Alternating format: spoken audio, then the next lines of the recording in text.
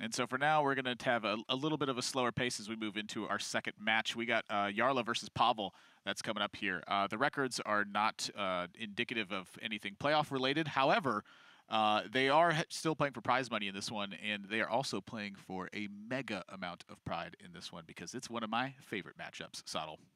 Sorry, there's more pride involved because you like the matchup. No, there's pride involved for them. Right. Because, like you said yesterday, they don't want to have an embarrassing-looking number next to their name. It's true. And those are your words, not mine. And I will stand by them. Good. It's a bottom-of-the-table clash as well. So, you know, both of these players are really trying to put themselves in a more respectable position. And it's two names. I mean, it's hard to say this because all of the players in the division are of such a level of quality where any name being at the bottom would be surprising. But Pavel is a previous world champion. And Pavel backed up that world championship victory where, you know, he was accused by ignorant onlookers of just high-rolling his way to a world championship because of one insane moment. He then backed that up with another incredible year of Hearthstone after that, proving that he is one of the very best consistently. So I would not expect him, even coming back from a break, to be, you know, this low down in the table for this long. First couple of weeks, maybe. But to this point, I would have expected him, like we've seen Hunter Ace do, just prove the pedigree of a world champion and rise up.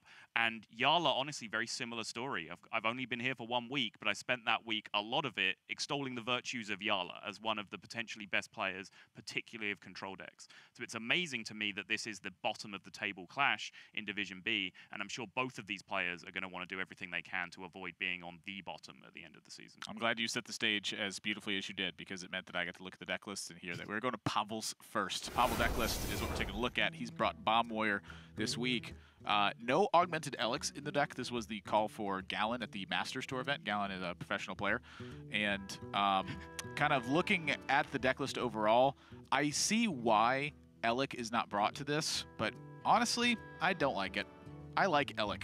I think Elic's very threatening, and I think it adds an interesting dynamic to your from-hand range of plays that you can make. Are you disagreeing with our Lord and Savior Gallon? Well, for the Masters Tour, it was great. There were so many warriors there that playing Augmented Elic, I think, was a negative thing. Okay, so which matchups is it a positive to not have Alex, and which matchups do you want to have them?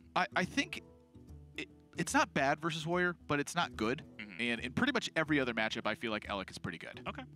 In the mirror match specifically, it's not necessarily the greatest in the world. Perhaps you'd like to have one copy of it, which is a bit where Jarla gets got on this one. Is he does have 2 Elics, which means the reason that Elic is weaker is because of Dynamatics specifically. If you play an Augmented Elic, you are very vulnerable to that card, which is normally weak in the matchup, to become very strong very suddenly. Yep. Also carrying a copy of Spellbreaker in his main deck is Jarla's secondary deck, packed full of value. Second of Mega Assembly comes in alongside Harrison Jones, Cam Bloodhoof, Geppetto, Joybuzz, and the Elysiana coming in as well. I like the Spellbreaker. I think Spellbreaker is a great insurance plan versus Rogue. I think it's very strong versus opposing Acolytes of Pain. I think it's just a good card in the deck. Like, Bomb Warrior plays very much like a mid-range aggro deck. And what if mid-range aggro decks historically loved running? A Silence. He does lose that copy of the Spellbreaker in his secondary deck, which he will most likely be switching to for the Warrior matchup, though. So we will see how that plays into things. Neither player with a main deck Elysiana in Game 1, so not a departure from the norm, but Elysiana at least creates the possibility of a very, very long game between 2 Bomb Warriors. This will certainly not be that because the decks will start to stack up with those bomb cards very, very quickly, and even Bomb Warriors can struggle to withstand the onslaught of an opposing Bomb Warrior. Indeed. And kind of something I'm looking at here is just the opening iteration and, you know, how important tech cards actually are in this matchup. Wrench Caliber is one of the best cards in the matchup, bar none. In order for Jarla to set up Wrench Caliber, he has to risk playing against Pavel's Harrison Jones. Pavel's on coin this game, and so he really needs to make sure that he's parsing out that coin properly. If you coin out a 3-cost card, or you coin out a 4-cost card, it means that Wrench Caliber can come down unchecked. And so one of the things in the matchup that Jarla's looking to do is actually pressure Pavel and hope to prompt a coin 4-mana answer from him. And so without a 3-drop here, Jarla, I think, is going to be hanging on to this Wrench Caliber for a long time, or throwing complete caution to the wind, jamming it out as quickly as possible, and hoping he doesn't see Harrison Jones.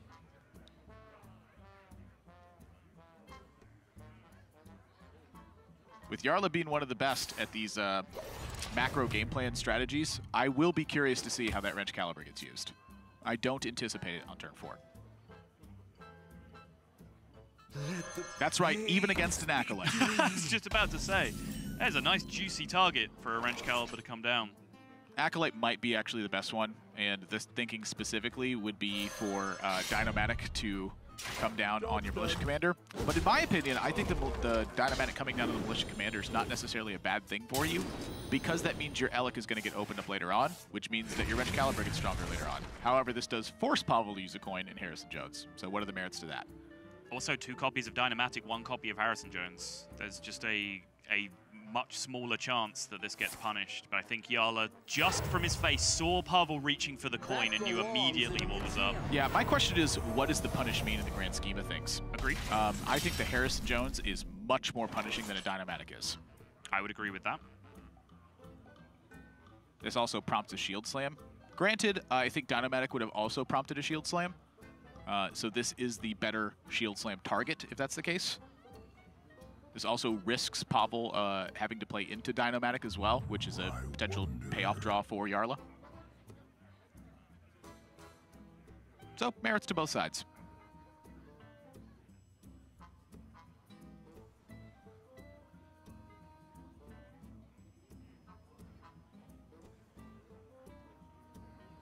It's a very ugly looking turn for Jarla. The Shield Slam just being so low tempo here is what's really holding it back, because Shield Slam will get used in the Warrior Mirror on some pretty innocuous targets if it gets you tempo on the board a lot of the time, but there's just no play alongside the Shield Slam. Jarla just has to suck it up, drop an Eternium Rover. I'm pretty surprised by the Eternium Rover here. Why?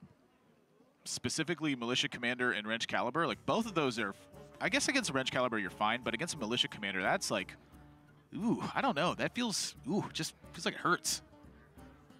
It's another 4 health thing. You have your own Militia Commander, but again, you're put right back into that Dynomatic style situation. Yeah. No. I would think Jarla's pretty comfortable seeing a Militia Commander coming down here. The other thing, too, is the Ziliax usage, right? One of my instincts is to hold Eternium Rover with Ziliax for the combination of those 2. In the matchup, however, with no Elysiana being present, I think Ziliax rapidly increases in value very quickly as the game progresses. Yes. And so sort of the nature of it is the longer the game goes on, the more that you want to keep Ziliax. And the longer the game goes on, the better your Ziliax health swings get, because you're able to Mega Devastator Ziliax for huge health gain later on. And as you mentioned, because there's no Elysiana in the decks, they will be taking huge amounts of bomb damage and looking to survive through that as much as they can. I will add one more caveat to it, which is one of my favorite things to do with Eternium Rover is once my opponent has played Blastmaster Boom, I play Eternium Rover and then I Warpath. Okay. And then the Eternium Rover tends to soak up a lot of that damage, where otherwise it kind of just gets poked away and nothing really happens. Right.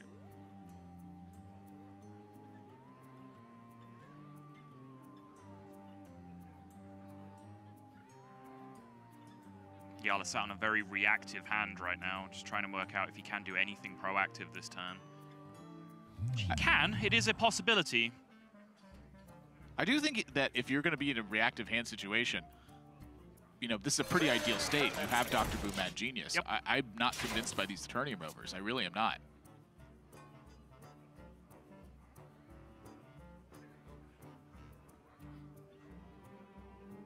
And for Pavel, I was just about to say, I think he can read into this and just go, you know what? This is a totally fine card to play on this turn. My opponent clearly doesn't really have much to do. If they're going to play Blastmaster Boom or they're going to play Dr. Boom Mad Genius, start hitting them hard.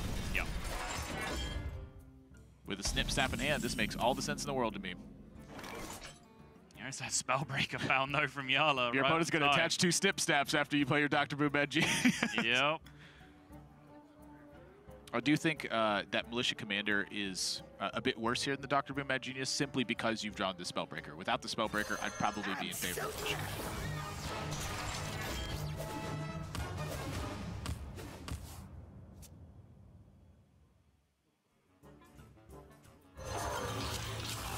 Very little thinking time from Pavel. Just jamming some Snip Snaps, going to town. Magnetizes both, pushes 8. When you can secure the damage from Snip Snap, ooh, it is so much better than when you just play it. As mentioned, single copy of Spellbreaker in Jarla's deck, which he will most likely lose for game 2 and 3. is able to use it to get a pretty nice tempo swing here alongside that Militia Commander. And as long as he can secure himself a little bit of tempo on the board, make sure he's not falling behind, every turn that passes where he has Mad Genius and Pavel does not is going to be a small incremental advantage. Yeah, from here, Jarla, I think is, that turn was an exception to the hero powers where the laser just isn't generating. From here on out, I expect him to be using hero power just about as often as possible. Right. So even for the choices. tiniest difference. Like, you want to even just get the kaboom in when you can, because you need to take everything you can get from this spot, because in terms of just card advantage, he's pretty far behind. Yes. But through correct use of those hero powers, he will be able to close that gap quite quickly with Dr. Boom Mad Genius. The only time I think we'll see him foregoing hero powers here is if it's necessary to not lose tempo on the board, because that is still number one. If Jarla can maintain the status quo here and stretch the game out for a few more turns, he's going to take over because he's found his hero card. If Pavel explodes onto the board and starts being aggressive, Jarla has to answer in kind. Really surprised that's not a dynamatic turn. Same, honestly. That tells me Pavel is thinking pretty specifically about Augmented Alec. Defend the gates. As he wants to hold his Dynamatic for the opponent's Augmented Alec when he needs to remove it? That is what it feels like to me. Okay.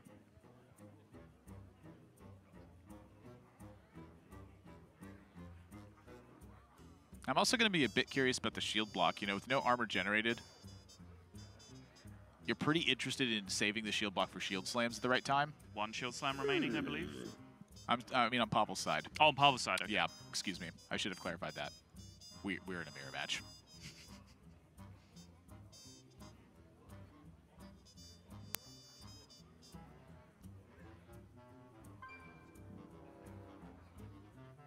For Jarla, it's a pretty interesting spot because Dynamatic is pretty decent here.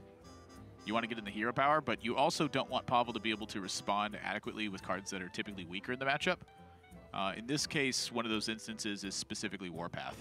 If you play Dynamatic and you hero power, you are opening up Pavel to close the gap from turn 9 to turn 10 with exactly Warpath. And so I think he's thinking about A, using the hero power to clear off the Militia Commander, or B, simply playing other minions and having that be the sticking point for this. And so notice he forgoes the hero power here, trying to really force the tempo issue very hard because he just doesn't have a ton of value.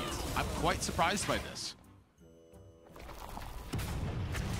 I am quite surprised that the Clockwork Goblin is prioritized over the microbots in that spot. So you wanted him to Augmented Alec microbots or play neither of the minions and just microbots? I'm okay with neither of the minions, but I think I prefer Alec and microbots in leaders. Wow, they're playing super hard for tempo, though. I mean, this could also be like a sign of respect for that tempo game, where they both are aware the other is capable of exploding onto the board potential, and they never recover for it. And so as a result, they are hard sacrificing resources in order to keep that from happening. Well, I think it makes sense to an extent. I think Pavel has to fight for tempo, right? Like he's plays out all his stuff. He has a Mega Assembly now that he's curving into, and he tries to play out more stuff because he's facing down Dr. Boom Mad Genius, and he doesn't have it. He's not winning a long value game at this point. He needs to try and be aggressive. The problem with doing that is that when you try and do that into Dr. Boom Mad Genius, it kind of just turns on all their cards where they get to react to what you're trying to do and then take care of things. But I think Jarla still has to play fairly quickly in response to make sure that he's not falling behind too quickly. Yeah, that's the part I disagree with. Okay. I feel like when you have Dr. Boom Mad Genius and play and your opponent doesn't, you don't chill. have to do anything. All right. Oh, I love that You probably got to warpath this, but other than that, you don't really have to do anything.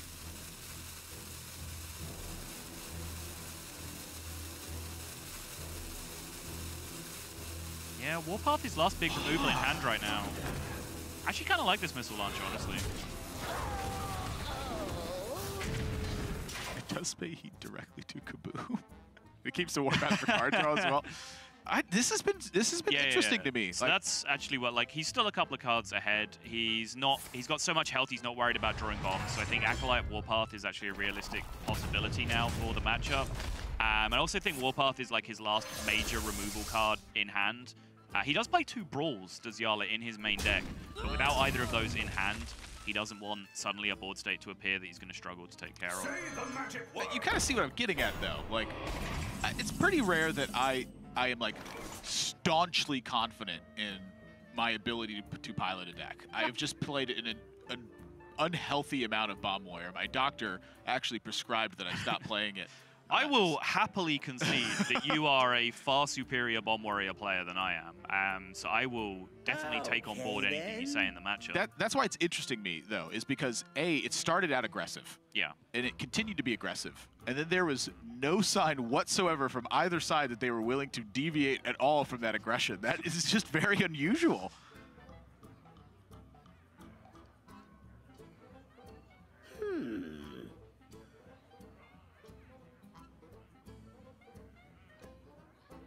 I feel like I'm in the opposite of the TJ camp. He's out flaming people for being too passive. I'm out here flaming them for being too aggressive. Oh, I love that fuse thing. Let the pain speak to me. Like This was clearly, the Warpath or the Dynamatic was clearly aimed at this Acolyte. Yep. For Jarla this game. And that Shield Slam's a very fortunate draw, or you'd be looking at him just, you know, tanking damage or sacking minions. Neither of which are things you're very interested in doing. Yeah, it's a very smart Shield Slam, because if you don't Shield Slam there, then Pavel has the opportunity to push minimum 7 plus any magnetism that he's found off the Omega Assembly, which then just cleaves through your armor anyway, and you're sat with a dead Shield Slam in hand. So it makes perfect sense. Yeah, Shield Slam is, I think, oftentimes in this matchup kind of the opposite of how it used to be in Warrior decks, where you would hang on to the card for dear life in a pinch. Yes. And in Bomb Warrior matchups, you are like, I am not going to have this armor for long. It's also just unpredictable, too, like the random occurrence of you drawing a bomb. Yep. Shreds the armor away. The random appearance of you just gaining 7 armor again. Ooh, that's a big draw.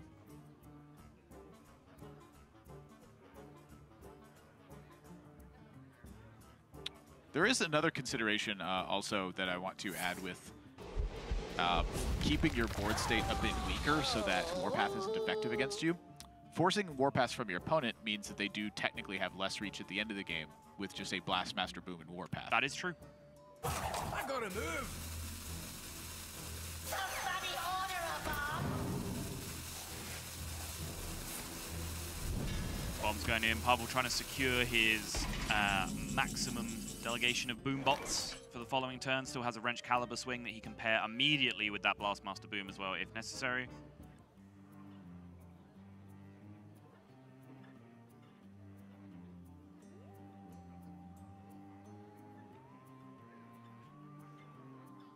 This would be a good time for a master plan. Yeah, honestly, I'm kind of looking at these spots, and despite the Dr. Boom being in play, I actually might be thinking this is Pavel favored right now. Would you go as far as to say that Blastmaster Boom is the more important boom in the matchup if you're going to draw one of the two? I definitely think it is. Okay. Just, you know, I think that given the cadence of the match, how aggressive they've been playing for board tells you a big story.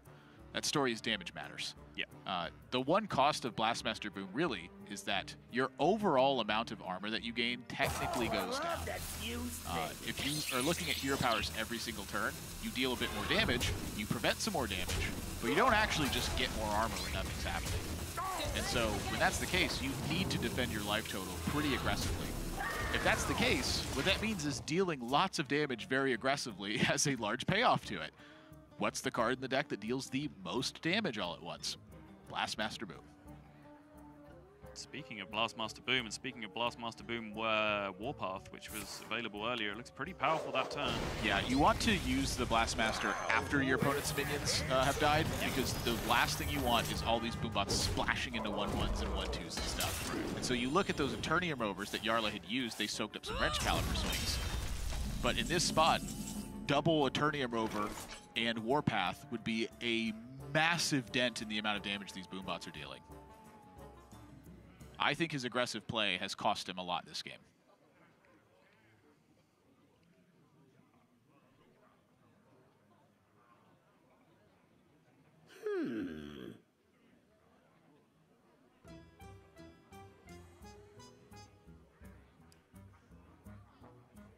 Yep, it's pretty ugly no matter how you slice it. It's some combination of Snip, Snap, Warpath, I think.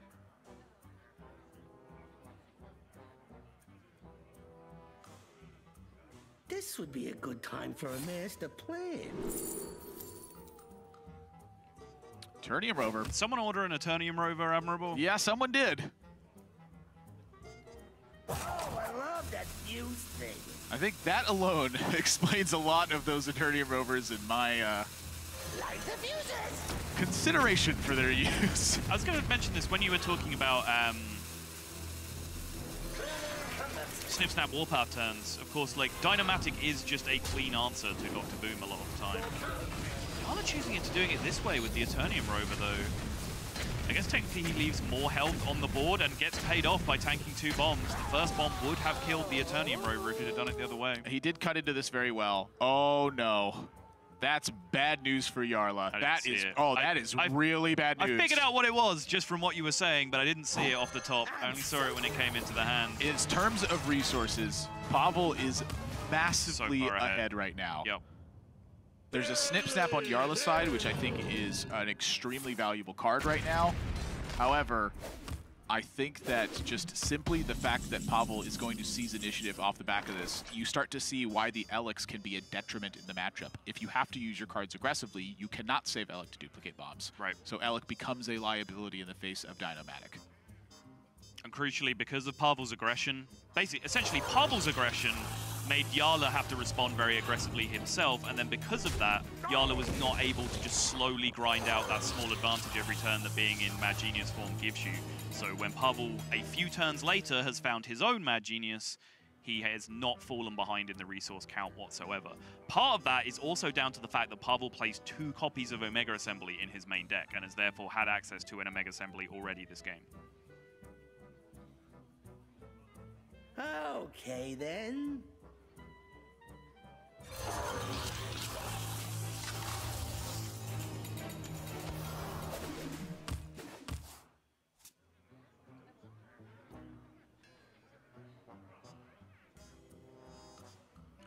That's a scary card, though. Snip Snap. It's just a tough one to deal with. I think the real big story here is that Jarla just doesn't have much to follow it up with. Okay, then.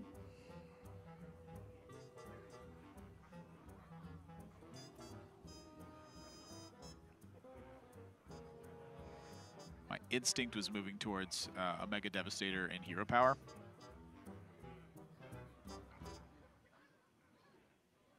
Okay, then.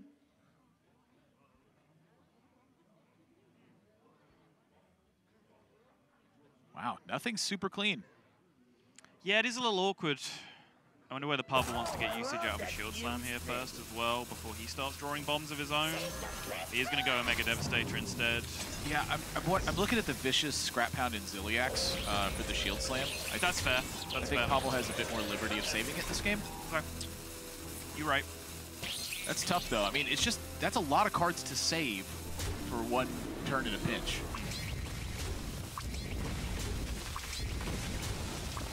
But it also means just in terms of total armor, right? He goes up to 14 armor this turn. He has Scrap Hound Ziliax for more armor gain. He has any blast shields that he rolls in the meantime, and he's not under pressure from Jarla chipping that down. So that's a lot of bombs he has to draw in a row for him to not have a live Shield Slam over the next couple of turns.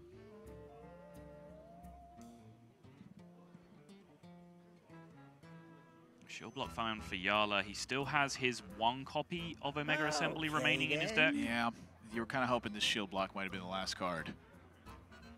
You think it's going that way? Well, you just don't want to draw it. Sure.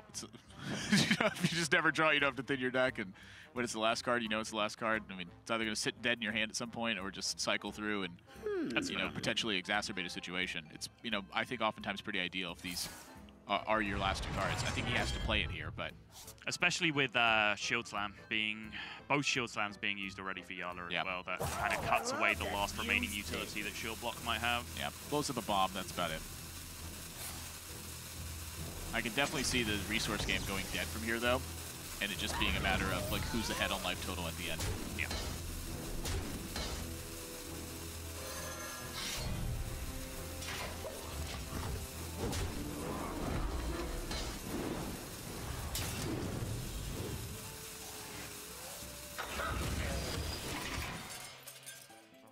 Always a welcome sight to discover a mech.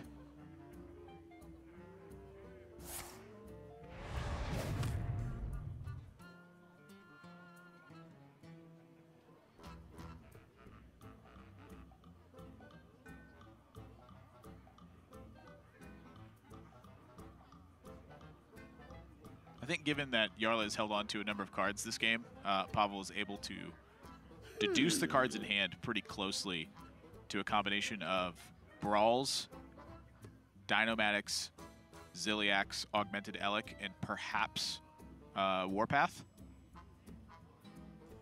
Maybe Omega Devastator as well. I think there's a possibility that that would have been held on to as well this game. And so I think when you consider Elec and that there is a Wrench Caliber attached, that Dynomatic sticks around in hand.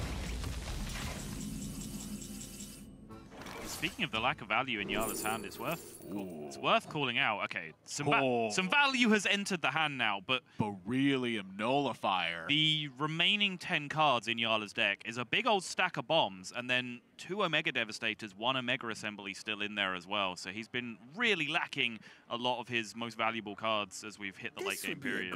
I mean, he's had Dr. Boom up the whole game, though. He has, but his Blastmaster Boom is still in the deck, whereas Pavel's had both of them.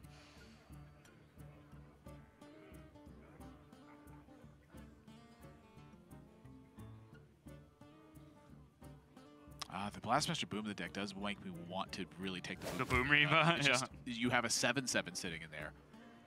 But why would you want to pull your Blastmaster Boom out of your deck / Derek Brown? I was about to say Derek Brown. Yeah. Perhaps, you know, one more check of the card. I don't blame him. He never played Bombware.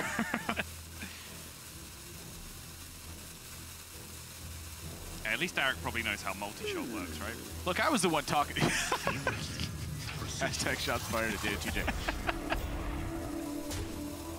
At least he's not the one telling people not to play Dr. Boom at Genius on turn 7. I like how you're about to just blow straight through that for a second, and then you registered what I said. Yeah, that's right. Sottle and I did read the patch notes. Yeah. We discussed multi-shot as an option. We did. Because it can blow up Spirit of the Shark by itself now. Because we're smart. SMRT. This would be a good time for a master plan. Admirable's so conflicted right now. No, I'm not. I'm just looking at Pavel's hand and I'm like, I want to shield slam it? I'm listening. I don't want to shield slam it because my opponent just discovered a mech and it could be a lot of different things. My chances to get either laser or microbots next turn are fine because... Ooh. Okay, I can get behind this. I think that the armor Ziliax thing, you know, talking about, it's hard to hold on to this for a long time. Yeah. In my head, Pavel had just committed to holding on to it. Yeah, blast shield again. Like, how many bombs does Pavel have to draw that he doesn't get usage out of this shield slam? It's just so statistically unlikely at this point. Yeah, and for Jarla here, he's looking for dead hero powers at this point. So like laser, perhaps microbots, as the microbots value is starting to diminish as you need actual board instead of just, you know, an annoyance and a nuisance to your opponent. Yeah. So I think he's looking for like laser and kaboom specifically to play the Boom Reaver. But then I think microbots also would get replaced by Boom Reaver in this instance. So that's especially now there's 2 in hand. Yeah. You have to get a lot more loose with which hero powers you're willing to skip. You've got to spend 20 mana on these sooner rather than later. You need them to hit 7/7s, and then you need to follow up with Blastmaster Boom. That's how Jarla wins this game. You'll be okay with a 4/5 as well, I think. But yeah, you will. Ideal world, yeah, you want it to hit that 7/7. I mean, that is 20 mana in 2 cards. Like, you gotta use those. I'm not passing 7 armor here, but I'm probably passing whatever comes up next, even if it's Discover a Mech here. Whoa, whoa, whoa, whoa, whoa. I got 2 Boom Reavers, man. Whoa, whoa, whoa, whoa, whoa. Oh, I gotta get a 3rd one? Just never use them? I would rather concede a game of Hearthstone than not find out what's in my box, Admirable. All right, Purple. Yeah. I'm telling you, I'm playing that Boom Reaver. I'm so mad about it. I'm gonna get angry. I'm gonna make a board control face as this happens. But I am not, and okay, maybe now I, gosh darn it, why do we have to draw the clockwork? I am upset. If that clockwork goblin didn't get drawn, we'll never know. I'm upset both ways, I really am. It's just your default position. Like, get the perfect card! You're just upset. I guess you would probably use the hero power to try to get the Clockwork Goblin. That would make sense. I digress. You're just an angry man, Nate. I am very angry right now. No, I just meant in general, not right now. Oh, yeah, well, that's truth. But right now, see, normally it's just angry. That's my secret. My real name is actually Bruce Banner.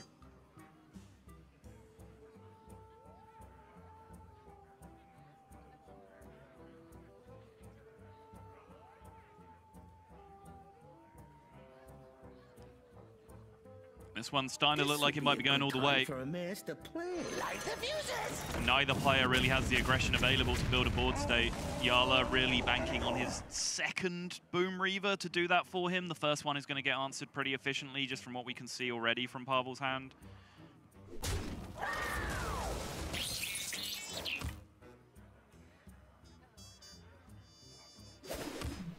Notice that Pavel has made it a point to hang on to Eternium Rover as well. And to Shield Slam. Like, that's the way you counter Blastmaster Boom. Shield Slam, Eternium Rover, Warpath. It demands a lot. So that sounds like a lot of things to answer one card. And that's why Boom Reaver to me is such an important facet of getting it down, you know, so soon. I think on this turn, there's actually still more deviation available for Jarla because it's pretty rare that Security Rover just looks like the nuts.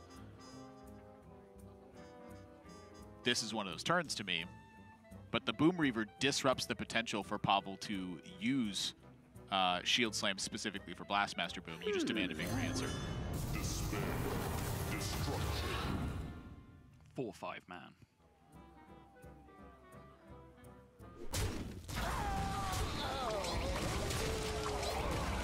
I like the Reaver this turn. I don't know, I'm still stuck on this. You have 20 mana's worth of Boom Reavers in your hand, get them played. I think Zap is one of the hero powers that you're down to being willing to pass off, especially when there's not a huge target for it apart from your opponent's face. Yep. You also have your own Warpath in a spot where it looks like you could answer the board pretty easily with Boom Reaver and with Omega Devastator. Right. So having a Security Rover Warpath turn, still reasonable on your side. So I think there's tons of reasons to go with the Boom Reaver here over the Security Rover. It's just so rare that I see that card be such a big nuisance. It's hard to use, but I think that he's in a position to take those tough spots. This would be a good time for a master plan. TLDR, bigger, better. Yeah. Oh, I love that fuse thing. We're just going to go 4-path here to take care of the board state. Yeah, I think super reasonable. He's at a healthy enough life total that perhaps he can use what he's done this game to mitigate Blastmaster Boom. Still has Ziliax in hand as well. So I think he's in a pretty grand position to just hang on to the Shield Slam for a little bit longer. I think in his mind, you know, that's the Boom Reaver he's dealing with, and then he's going to just happen to run into a second Boom Reaver. Yeah, Microbots being up this turn works out pretty perfectly for Jarla. Fairly irrelevant hero power in the grand scheme of things, and this time, 7/7. Uh-oh. There's no way. There's no way. It never happens. Uh-oh. It never happens. No, but I'm saying the Shield Slam. No, it never happens. Don't worry. The Shield Slam! It never happens. He still has 7. He can't kill the Boom Reaver! It never happens. There we go. We're fine.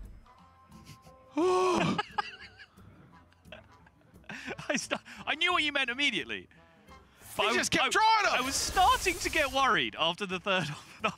Omega's Devastator, second Ziliax! Are you kidding? That is lit! That's like the best things you could get are those 3! Are you okay? No! Look what's happening! I'm looking. I'm not okay! Use the dang Shield Slam! You're never gonna get to use it again! He has 2 Eternium Rovers in his hand. He's chilling. Fair enough. Don't worry about it. I'm very worried. Stop panicking. It's okay. I'm panicking. Do you need a lie down? I need something. Okay. Just wind it in.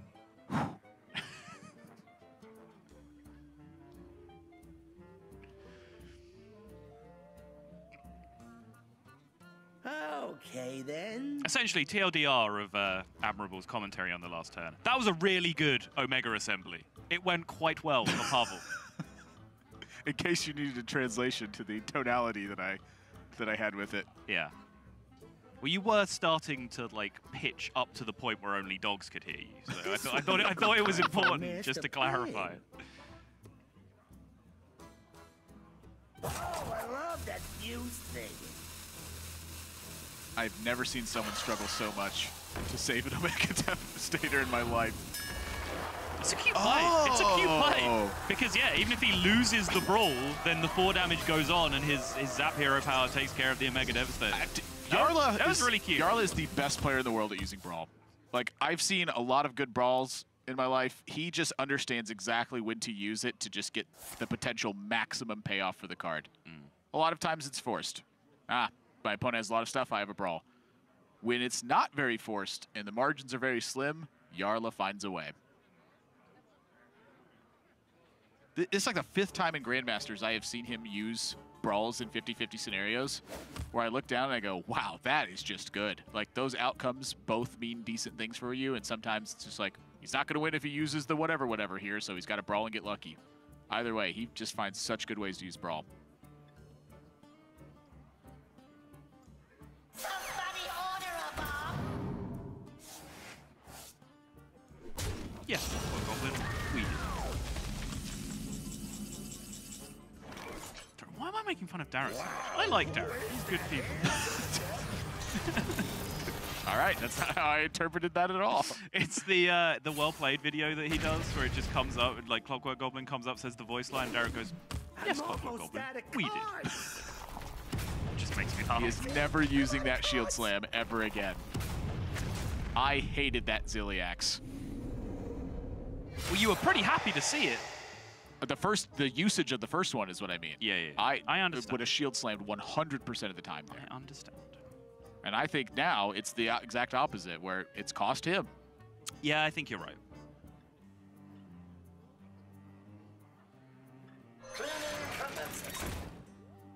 Two Attorney Rovers. I think you whack the hero power here. I'm not sure if you attack and otherwise. I actually don't know what the math on this is.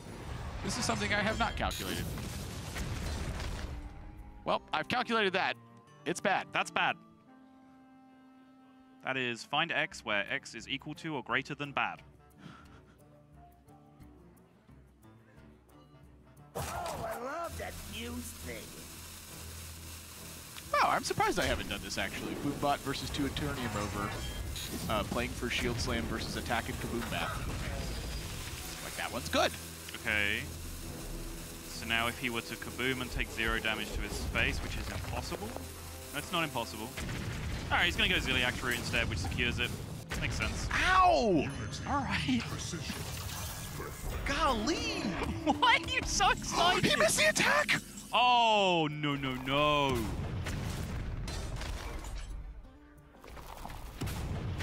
I'm almost out of cards. And now, with this last card being a bomb as well, I believe, yeah, it's down straight to fatigue from this point. Eternium Rover versus Omega, double Omega Devastator here. I think when you pick up Beryllium Nullifier here, you have to look at the situation and go, how do I lose the game? Because he could deduce what Pavel has remaining in hand, because none of them are random cards. This is a very likely situation where you can double Omega Devastator, push 7 to face, and never lose the game. Like, that is extremely likely. So double Omega Devastator, rush 1 in healing for 3, and then push 7? Yeah, you would kill the 1/2 and push 7. But you don't want your opponent to heal at all, and you desperately want to secure. Oh, sure, yeah. Double Devastator, the Ziliax, yes. break 1 into the 1/2. Yeah. Oh, I love that fuse thing. I like it. This was actually the double Devastator, saving them specifically for the same turn, was actually a play that was my eyes were open to because of Bloodyface at the World Championship when he was playing against Roger in the full anti-warrior lineup. He had recognized a situation where he just saved the Omega Devastators until he could get both of them at the same time, and it's too much tempo for your opponent to ever secure it back. And so it creates a race scenario where you're always winning the race. There is a 7-2 on the board that just hit Pavel in the face. I think that's what we need to talk about right now, because there should not be. He's dead. There should not be for multiple reasons. Firstly, if that Shield Slam and Mega Devastated Ziliax were used in different orders, potentially to be able to take care of that situation, and secondly, just the missed attack on the Ziliax. Yeah, I mean, Pavel lost this game, I think, largely on his own accord at the very, very end stages. Yes. I think he played pretty wonderfully leading up to this point. I think Jarla was too aggressive, and I think that, you know, you kind of saw the price he paid for using the Eternium Rovers. It's a very small difference that makes, you know, a very large difference at the end. But overall, magnetic damage to the face is going to end that one 1-0 in favor of Jarla, and I think we have to file that one under the throw count for Pavel. Yeah. I do want to highlight the things that they both did extremely well in that game. Of course. Because I think Bomb Warrior games are inherently very complicated. I think the iterations are very subtle, and they have stark differences, and you need to be able to recognize them quickly. That game was very clearly, in my mind, going to an endgame scenario where Jarla could not capitalize on having Dr. Boom, Mad Genius in play. The Dr. Boom was actually a catch-up card for him. And so once he had gotten to that scenario, I think he could have realized that by the state of his hand being entirely reactive, no way to capitalize on an Eternium Rover sticking into play, and so I think he should have held the 2 Eternium Rovers to pad the life total at the end. I think he could have had a more decisive win in that manner. I think for Pavel, the big thing I look at is the usage of the Ziliax because he got the second Ziliax. I think that he did a fantastic job of holding his tools for the right moments and understanding what the important spots in the matchup are. The major inflection point is always Blastmaster Boom, and he tried to play around that as hard as he could. 2 Boom Reavers is a big kicker.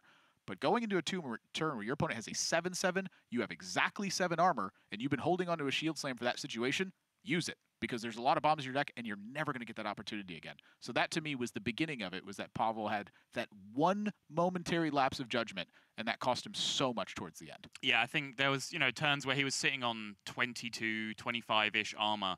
But at that point, like 60% of his deck was bombs, or like 50% of his deck was bombs. So even the chances of that much armor being carved away, as you saw, despite me crying that it never happens, sometimes it happens. And one of those times actually happened in this game, and we saw him scrambling in a turn where using the Shield Slam was so much more complicated than it needed to be if he'd have used it earlier, that it actually caused him to rope out and just completely blow the turn to a catastrophic degree. Indeed. And so we got to go to a quick break. Players need a break, and we need a break as well. We can look at some side deck stuff, though. I'm curious to see what they'll be mixing it up with. So when we come back, we're jumping into Game 2 of Jarla versus Pavel. Stay tuned.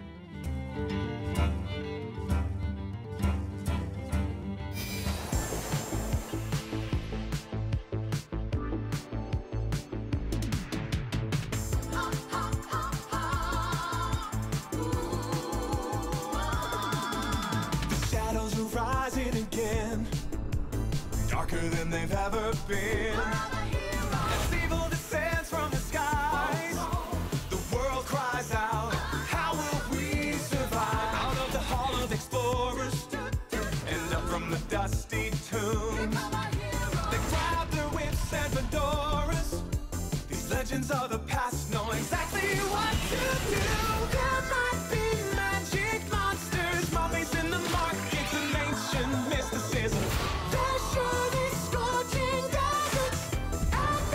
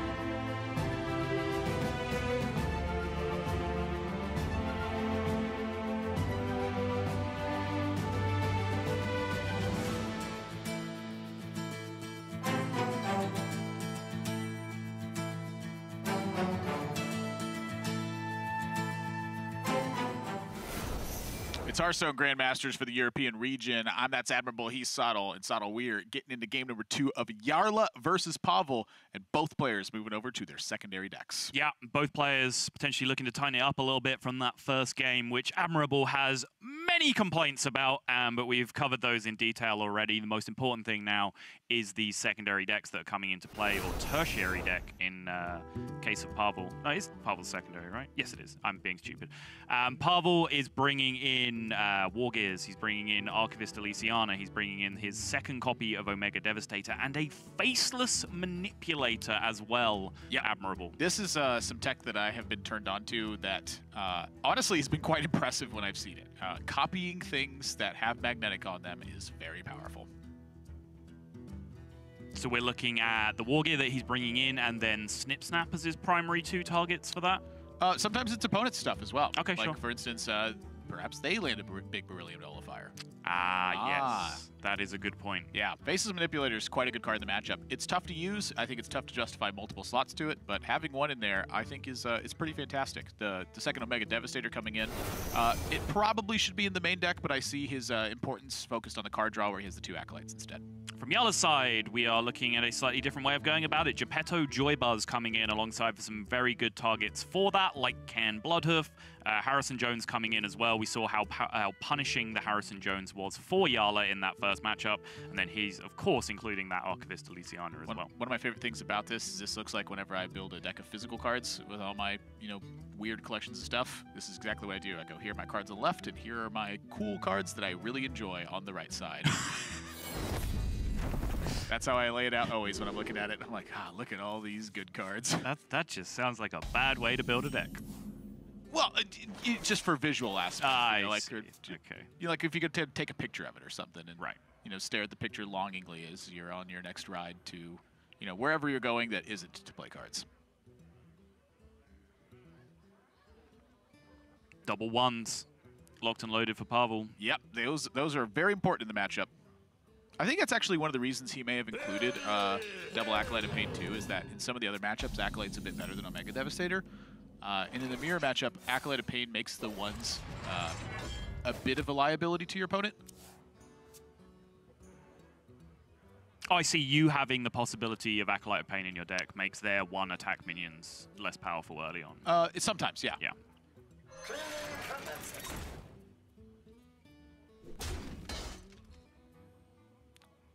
Slight spectator issue with the top hand. We apologize. We'll get that fixed as quickly as we can.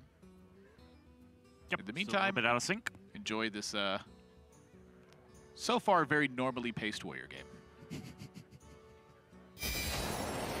So we're getting that fixed as quickly as possible. Looking at Jarla's hand, looked like the just 3-drop go ahead. Not really, I think, a huge advantage to either player. Jarla does have Dr. Boom again. Yes. In his opening hand here, but we saw him have to play catch-up with it in the first game. I don't think that's the case in this game because the way his side deck is built is so vastly different from Pavel's, where it's just a lot of stuff to keep going, where Pavel's got stuff to supplement an advantage that he expects to be able to grab in the matchup. Yeah, it's actually the question I was going to pose to you is looking at those 2 side decks, like which way of going about the Warrior Mirror do you favor out of those 2? Because that's my concern with the way Pavel's been going for it, and a couple of other Warriors that we've seen go that way, is that, when you bring War Gears into your deck, if you haven't got like a Coppertail Imposter, then you're looking to already be ahead to then capitalize on those War Gears, because they can be very clunky cards to use otherwise. I think it adds an interesting dynamic to it because your opponent knows that you have the War Gear, so they're going to respect every single mech that you play. Like that, to me, is actually somewhat of a benefit, is just the threat of the War Gear. I think at a lot of stages in the game, magneticing it, once you have a Dr. Boom in play, it's going to be good either way. It's just a 5/5 with Rush for 5 mana. Sure. Very much in the same way that Snip Snap is just a good card in the matchup. Obviously, Snip Snap's better than War Gear is, but kind of the point is that all of your mechs become threatening, and that puts your opponent in a different position than they would normally rather be in. And so for Jarla, you looked at game 1, he wanted to be very aggressive. You're going to look at game 2, where he's siding in just lots of valuable minions to play. He still wants to be aggressive here and have backup to it afterwards. How much does that change if he has to respect War Gear in situations? I don't know. It's a good question because there are a couple of clunky cards on Jarla's side as well. You know, if he finds some early draws where he just gets, you know, a Cairn and a Geppetto Joybuds in his hand, and meanwhile Pavel's curving out and dropping some magnetic mechs on top of that because Jarla doesn't have the cards to even respect the mechs if he wanted to, and then that could be quite punishing. But I think it's definitely more interesting at least to see the two different styles of secondary deck going against each other than both players just kind of switching to the same strategy and them stalemating again. I think it will probably create like a better dichotomy in terms of play style between the two players. Yeah, just I think the one thing that really concerns me a bit is that Pavel's brought in War Gears, and for Jarla's secondary deck, he's actually taken out the Spellbreaker. Yep. Yeah, I mentioned that in the intro that the Spellbreaker was going to bite the dust for the secondary deck, so Jarla clearly not expecting the warriors that go up against him to be relying quite heavily on that magnetic strategy because, as you said, Pavel not only bringing in magnetic minions to play, but also Faceless Manipulator to create additional copies. Something else to note is that a Warpath and a Brawl have been removed for Jarla, and so Pavel doing exactly what he's doing now, just playing the 4/5, I think is very solid. It becomes quite threatening to Jarla that he's in this position. So now I'm curious how this Brawl gets actually parsed out, because this is the lone copy of it. I'm looking at Shield Block Shield Slam. I'm looking at Dr. Boom Mad Genius. This, to me, feels like a game for Jarla where he just wants to survive as efficiently as possible. So what does that mean to you? What is your conclusion from that statement? That tells me I want to save Brawl. Okay. Because I'm not going to be able to Shield Slam a Magnetic minion very efficiently. And so I want to use Shield Slam here. I want to start finding more ways to flex to the board state and save Brawl and just keep these little 1/1s around, or the 1 drops around. Makes sense. A Brawl here, to me, would be a little confusing because obviously there's a 33.3% chance that the Omega Devastator lives, whereas you can have a 100% chance to just kind of kill that one minion that you want to take care of with a very efficient turn, Shield Block, Shield Slam. Jarla goes the complete opposite way, going Ziliax instead. Yeah, I do think that the Ziliax is a little bit less valuable for Jarla this game. Why is that? What's changed since the first game? A couple things I look at is Faceless Manipulator on Pavel's side. Having your Ziliax Faceless Manipulator, not necessarily a good thing. And then the second one is that he expects to be able to take the aggressive stance easier this time. I think also on top of that, now both players have Elysiana in their deck. They're a little bit less scared of, you know, 6 bombs in a row in the late game like we saw from these players, because if it gets down to that point, they can just Elysiana those bombs away, so huge amounts of burst damage isn't quite as likely. But the Faceless Manipulator point is a fantastic one. If Jarla holds out here for an Omega Devastator Ziliax style turn later on, Pavel can just respond to that in kind with a Faceless Manipulator. I think that's a great catch. Maybe... No. A bit sad that this gets attacked over by the Omega Devastator.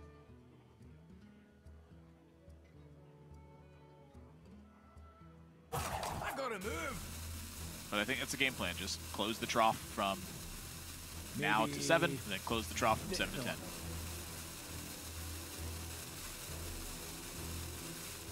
Unity. Precision. Pavel's going to take that opportunity to get aggressive. I think this makes sense. This is the kind of thing I was expecting. And we had a little spectator issue, and I was saying I think we'll see a bit more polarization between the way the two players play. I think Pavel is going to be locked in to early aggression here because he sees all the additional value that he can get hit with if he lets the game go super long.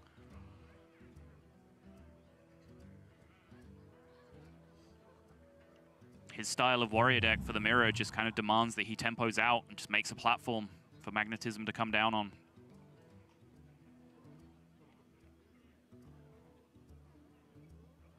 Feels like the plot of that first X-Men movie that you just described. Pavel is the master of magnetism. Is this what I am? I really hope he draws War Gear right now. Just specifically for that. Dang it! Instead it was the worst card. Yep. I say the worst card. It's a very specific use of a card for a very specific instance that is very important sometimes. Yeah, it's a necessary bad card, or it's kind of an arms race card, right? Where like everyone has to play it because your opponent might.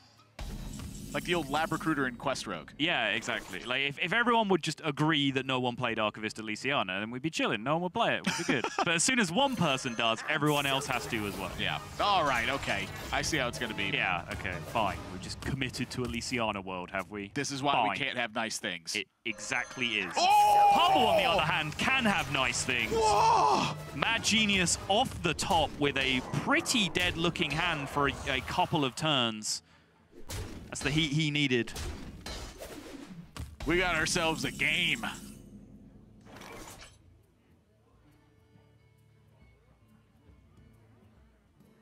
It's such more... Honestly, I feel like this card just shouldn't be allowed to be in your opening hand simply for the sake that it's so much more exciting to see drawn than to see there. Like, when I see it there, it feels like an impending disaster that's coming up. When it just gets drawn, I'm like, let's go! You're like that when any warrior draws any card. That's not true. Is my impression. That's not true. I wasn't like that with Jarla's opening hand. Admirable just loves all 30 cards in every version of Bomb Warrior ever. If I built it, yeah. Yeah, okay. That makes sense. Yikes. That is a weak-looking Dynamatic. Oh, I love that. I thought it was pretty good. You know what? I'm going to say it. I want to kill the Eternium over here, even. Jarla says no. I don't want my opponent to have armor. Ooh, I do want to have armor, though. Ah! I'm torn.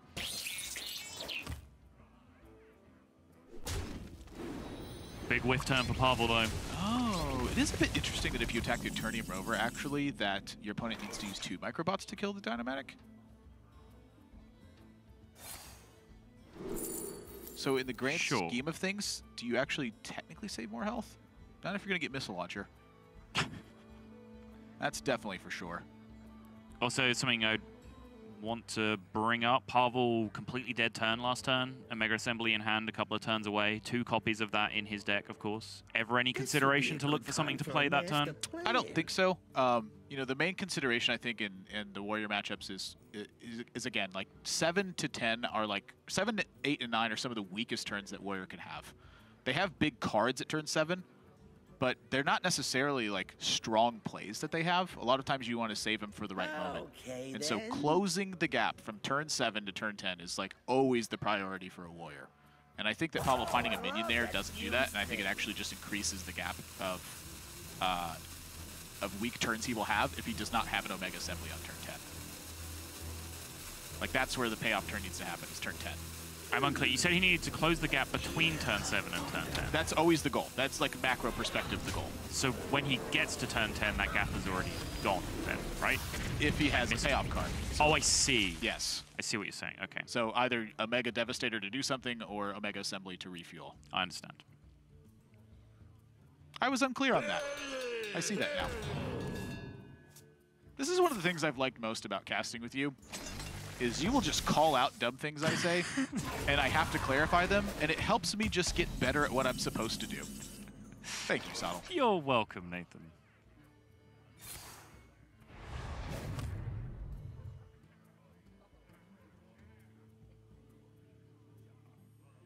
For my part, I like learning things about Bomb Warrior, because you're better at it than I am. I have fun when I'm learning. I feel like that's a quote from somewhere.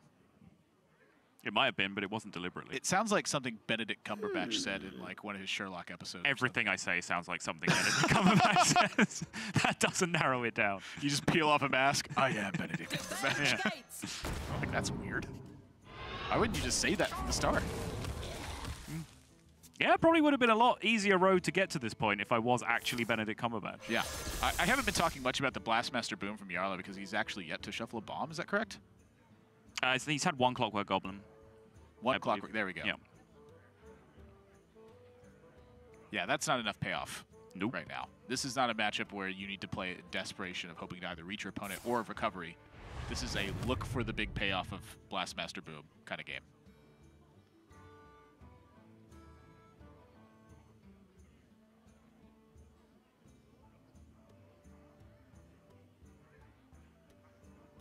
That Brilliant Nullifier has been found. Always a big talking point in the matchup. Yeah, I'm looking at Pavel's hand. It's something he's thinking about is A, how do I respond to a Mega Devastator properly? And then B, how do I keep my opponent from having bigger payoffs just with, you know, stuff like Karen, Joy Buzz, etc. Am I creating enough on board that I can threaten those cards? And so I think that's a very difficult question for him, and one of his top priorities is probably hanging on to Militia Commanders, given that there's both Omega Devastator and Karen in the matchup now to target with. Light the fuses!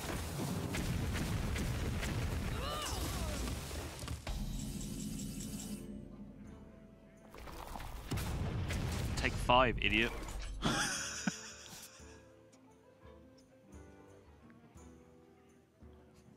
Why are you so mean to Jarla? I don't know. Wait, do you mean Dr. Boom or Jarla? It just felt right. Yeah, Dr. Boo. Okay. Of course, of course. Oh, I mean, he's an idiot. I love Jarla. Jarla's my boy. I mean, you saw him try to steal Dalaran with like that rocket engine. Dude, it worked! What's the difference? Like, what? It worked! First gear and second gear, way too big a differences, all right? Your gear ratios are all messed up, all right? You Yeah. need to look at that. Seriously.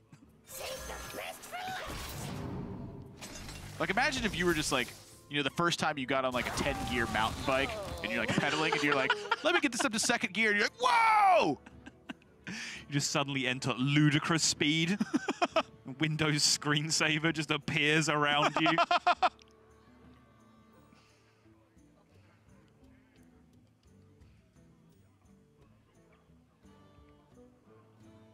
Speaking of Militia Commanders and saving them for 4/5s, Exhibit A. Have you ever double Militia Commanded a can before? Then you haven't lived. I'm honestly pretty interested in... Oh, it's because the Microbots is up. Oh. Yeah.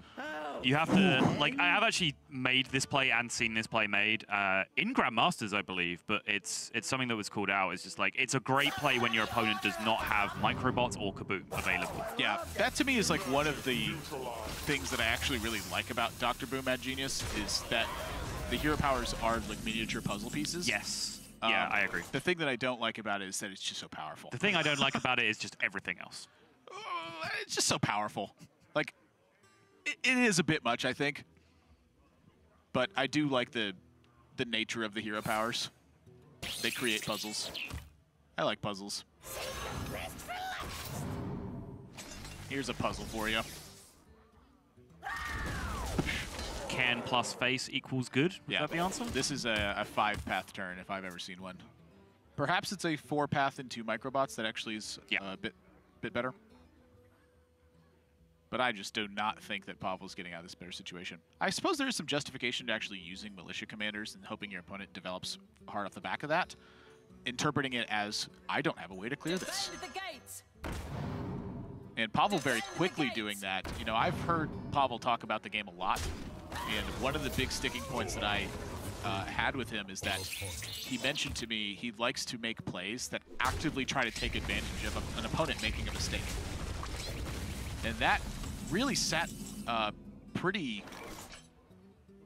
deeply with me because I was thinking about all the lineups that he would bring at the time where he would always like target like the 5th or 6th best deck, and I'm like, why are you doing that? He's like, well, if they make the mistake of bringing that deck, I'm gonna crush them. And I was like, wow, he is right. That's like how he won a world championship. People just brought a bunch of warrior to that tournament. I mean, if you're going to win a world championship, you also have to beat a lot of good players that aren't making many mistakes. But I do appreciate the perspective of, like, when you start off in a large open field, yeah, just beating people that you are better than will definitely get you to a certain point. Well, I don't even necessarily mean mistakes in terms of, like, a readily identifiable sense. I just mean, like, it's a mistake given the context. Like, the context here is hidden information. Pavel, I think, has concealed the idea that he has Warpath fairly well. You know, in the macro perspective, opponents bringing Warrior was a mistake, but there was a level where Warrior was a good bring. In the past instance, anyway. This would be a good time in that for a situation, I master think plan. Jarla can read into this as though there's no Warpath and find a way to get aggressive. I feel like Pavel just played double Militia Commander because it was good. You think it's better than 5-path? It's a very similar board state, except you end up with two 2/1s on the board on a turn where your opponent doesn't have that key answer to it, which, as we mentioned, doesn't happen every turn because of the way the hero powers rotate. Long story short, it's complicated. Yeah.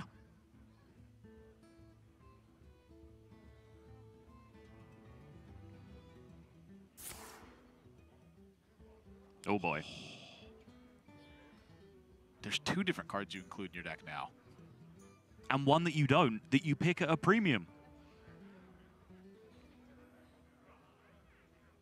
I feel like I want the Devastator.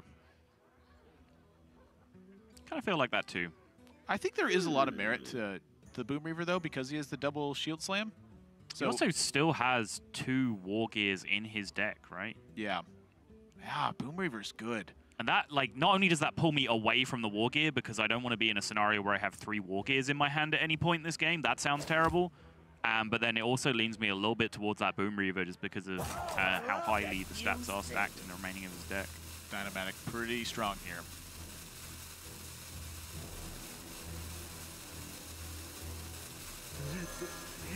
Speak to me. Whoa!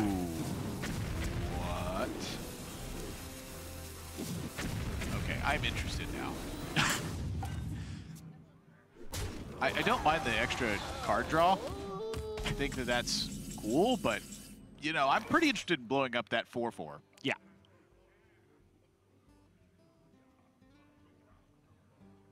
So a percentage of the time he still gets to do that while drawing cards. It's interesting because then it's the same thing where you're looking at microbots and you're looking at Kaboom being Right. spots. Yeah.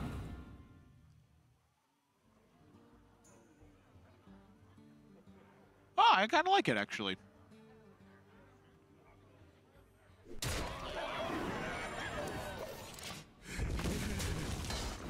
Jarla choosing to preserve 2 health on his Town Crier, just because Kaboom is active on the other side, as we were talking about.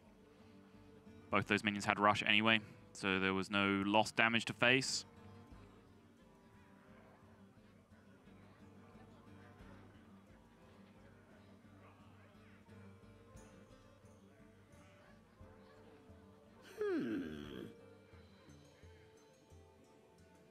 Pavel's turns keep getting very difficult.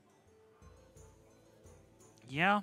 There's just a lot of questions to answer. I wonder if he's actually like trying to maybe do too much, where he's trying to find a way to like seize tempo, and I think he's just got to like stabilize the position a bit. Like every single turn for the last 3 turns, Jarla has been the one with the board advantage.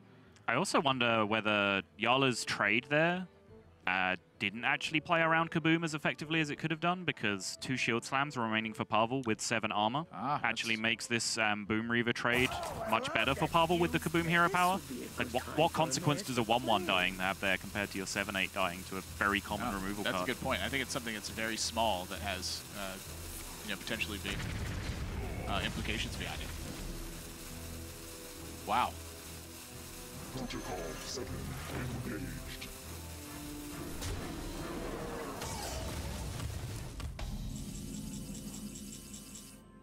Take 5, idiot.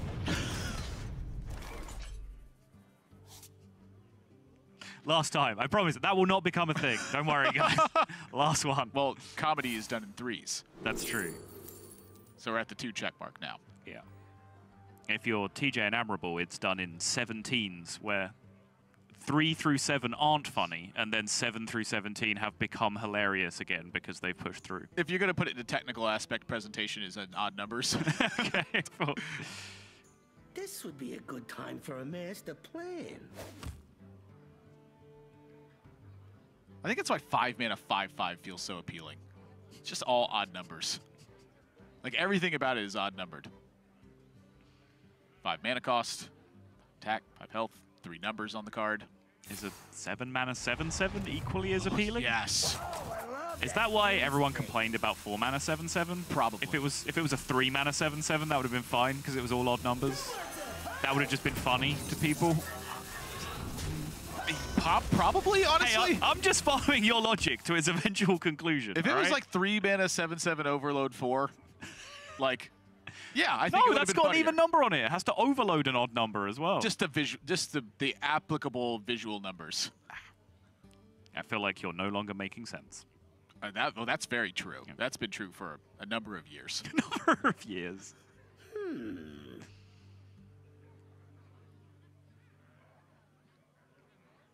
I think Jarla's had a good recognition here that he needs to slow things down a bit as well. His hand is getting quite weak. Create the perception that your hand is reactive rather than that your hand is weak. Sure. I think he's done a pretty good job stabilizing, honestly. If you rewind just a few turns ago, Pavel was just beating away, threatening, you know, magnetic war gear to come down and just end the game. And Jarla restabilized, honestly, to the point where he was a long way ahead with that Boom Reaver of his own. And maybe Pavel being able to answer that so efficiently is going to come back to bite Jarla. Wait and see. That really was a big point in the game. Like, the fact that Shield Slam Kaboom ended up being such a massive impact. Yeah. I mean, Pavel's been sat on a Mega Devastator for quite some time at this point, but, you know, you are increasing the range of things that answer your 7-8 by doing it the way that Jarla did. Yeah. Minor mistake with a big consequence. That is often the full case of Warrior. Minor mistake, big consequence. I wonder if that's why people enjoy it so much. People enjoy it? Well, like the people who really enjoy Warrior, it's like, it's because your decisions just hold a lot of weight. Yes. A lot of the decisions are quite easy. Your opponent played a thing, blow up the thing. Yes. Okay, I think, honestly, a part of it might just be the challenge of, like, you can consistently outplay, like, the average player in a Warrior Mirror.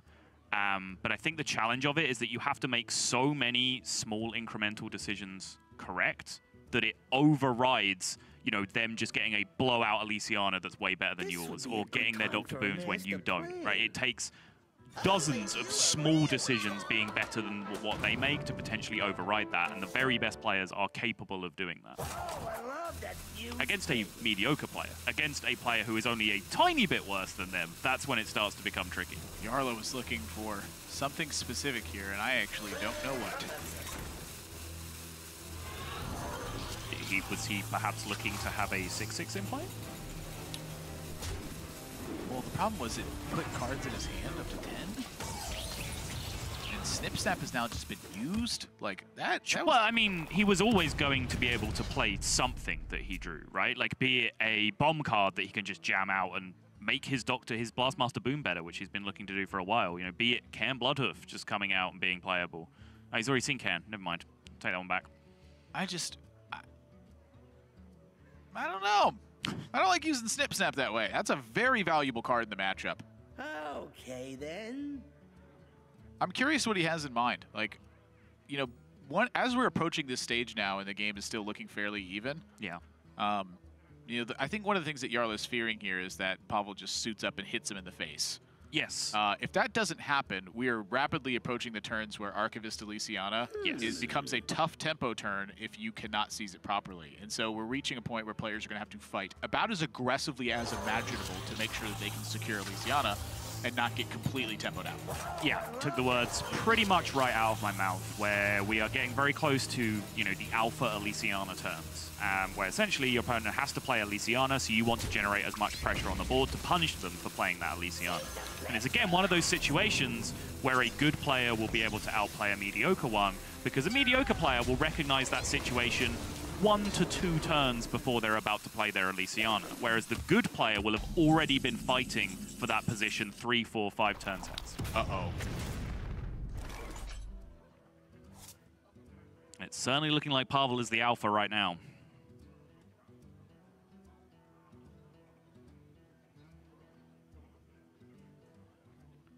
Yeah, this board's not getting dealt with.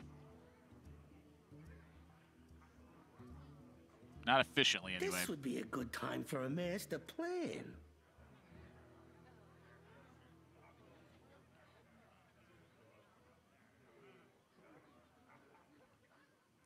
Best case scenario with Brawl is a 2/2 lives plus a flood of additional 1/1s. That doesn't seem good.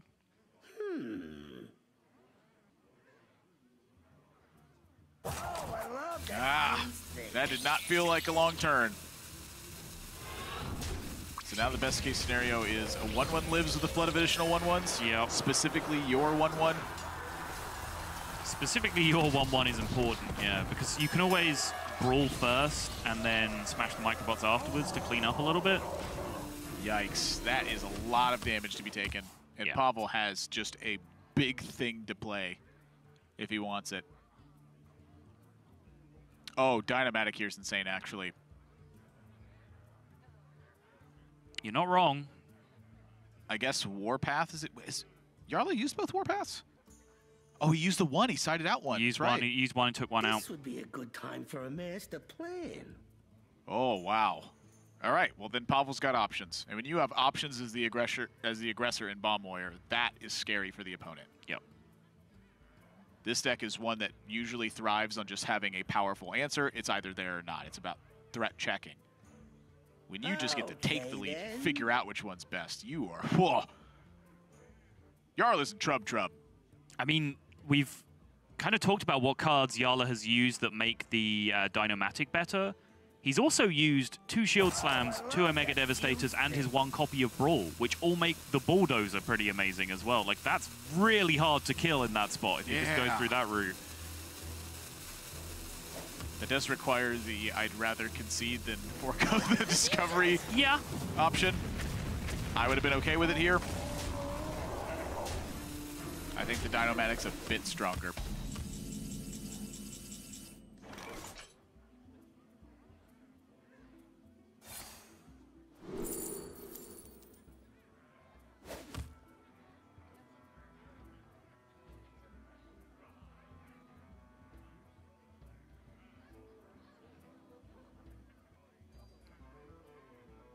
Sometimes I look at Spark Drill and wonder how it costs 6, while Dynomatic costs 5. Okay, That thing costing then. 6 has made it stuck in hand for a number of turns. Really similar to a Security Rover in that regard. Just tough to use a 6-mana card. Yeah.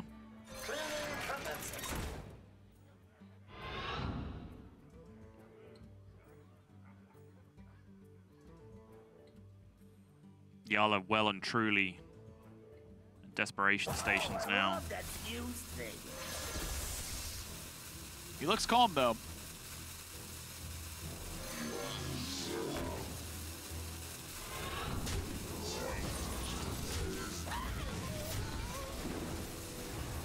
Wow. Final Shield Slam for 2. I think it's the best he's going to get from it.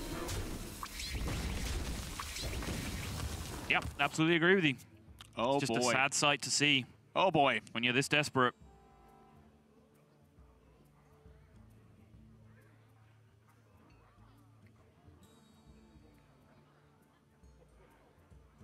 So War Gear pushes 6 here. I was thinking War Gear Faceless. This would be a good time for a master plan. Suits up a second 6/6 on the board. Curious about Zeliak's Does Faceless. cost you the damage from the hero power, though, which is significant in this scenario. Yeah, I definitely want to spend 10 mana. The reason I was looking at the Zeliaks is that it starts to create like that giggling inventor dynamic where there's just so many attacks necessary at that point that it becomes difficult to push past. Pavel just making 6/6s. Can't say I disagree with it. I love that fuse thing. The Spellbreaker's out of the deck. Ow.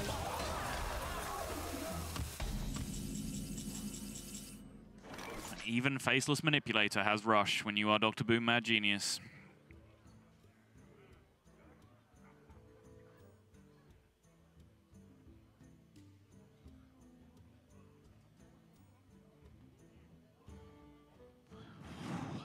This would be a good time for a master plan. Sorry, what is? Kill board, I'm at 7, go. Oh, right, yeah, sure. Oh. No, I don't want to do it. I mean, what else you got? Oh, Spark Drill. This is all Spark Drill's fault.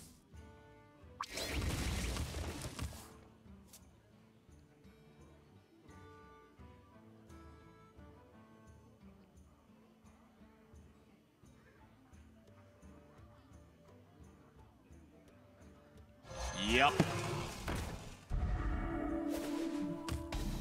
And as mentioned previously, almost every single efficient answer to this is out the window. It would have to be something randomly generated for Jarla, I believe, at this point. Spark Drill?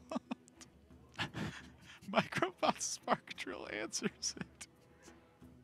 I did say something randomly generated. I guess that checks the box. This is like the 3rd time in 2 days where we've lamented a card, and then just somewhere down the road, it's like, Spark Drill, perfect. Perfect is not the description I would give to it. What about in comparison to the rest of the hand? Adequate is about as far as I would stretch.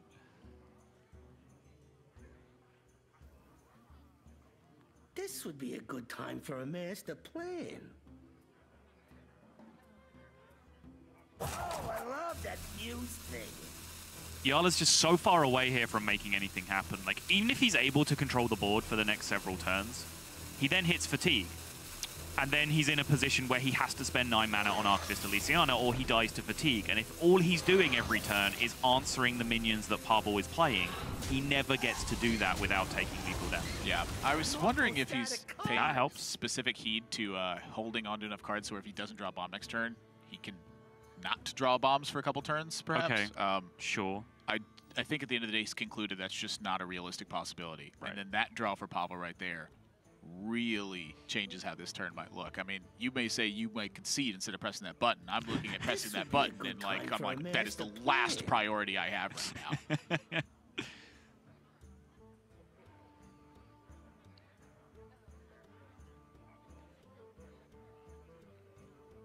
Given that Jarla is at 7 with a Blast Shield up, I think you can... that solves the equation.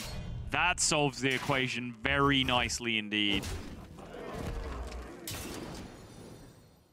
2 bombs going in. Somebody order a bomb.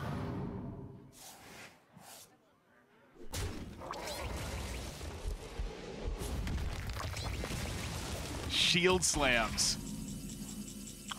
Oh, he dodges. He finds a bomb, but not the one that Pavel was looking for. But he does it. The 3-2 in the Wrench Caliber means he can't play the Elysiana. Right. So he's gonna tank the bombs. He's down to a 66%er next turn.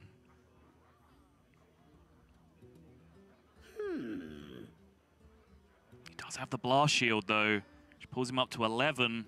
Pavel then takes him down to 8. Pavel's also got 7 even with the Kaboom. He's got Blastmaster Boom and Warpath. Oh, jeez. It's just... Yeah. He just beat him up this game. Yep.